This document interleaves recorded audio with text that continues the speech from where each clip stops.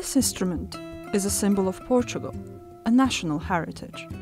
Now researcher and musician Pedro Caldeira Cabral, in partnership with Fado Museum in Lisbon, is proposing a journey through the history of the Portuguese Cittern in an exhibition called O Som da Saudade, the sound of nostalgia. The idea of this exhibition is to show extant instruments from the 18th century up to now, attesting different approaches and different social value of the instrument. So we have the simplest instruments used by the poor people up to the upper classes, very complex instruments using tropical woods, luxury ornaments, sculpture, engravings in silver. Some of them are works of art really, a result of the combined craftsmanship of sculptors and goldsmiths. The main difference between the regular guitar, the classical guitar, and the Portuguese Cittern is that they belong to different family of instruments. So these belong to the Greek kythera instrument family, and the guitar, the normal guitar, belong to the lute family.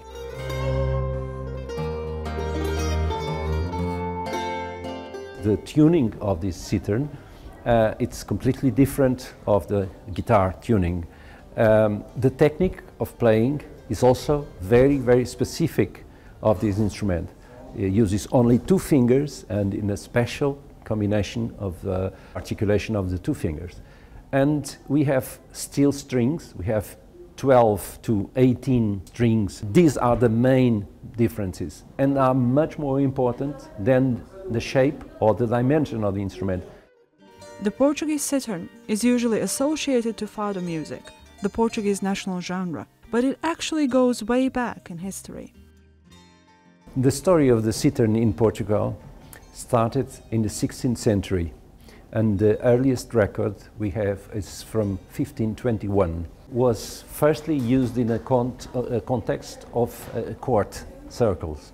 Then in the 18th century we had this enormous disaster of the earthquake, and after that the Cittern became somehow a disqualified instrument, so it was associated to the marginal classes of the society, so it was the cheapest instrument they could use.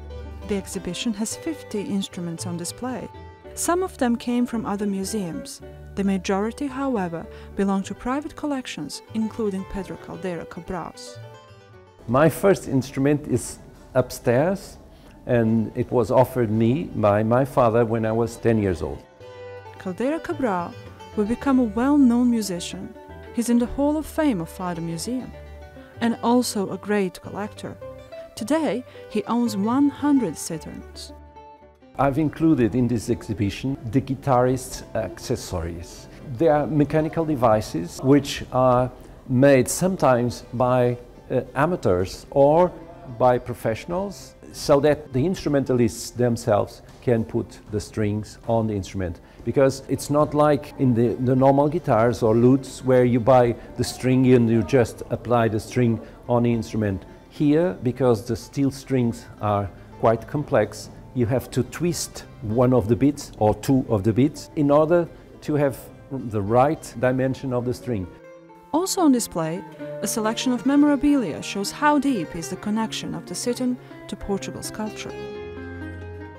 In Turkey we have the national instrument, which is the saz, balama saz, and we have the same kind of symbolic meaning of the Portuguese Cittern. It symbolizes our identity.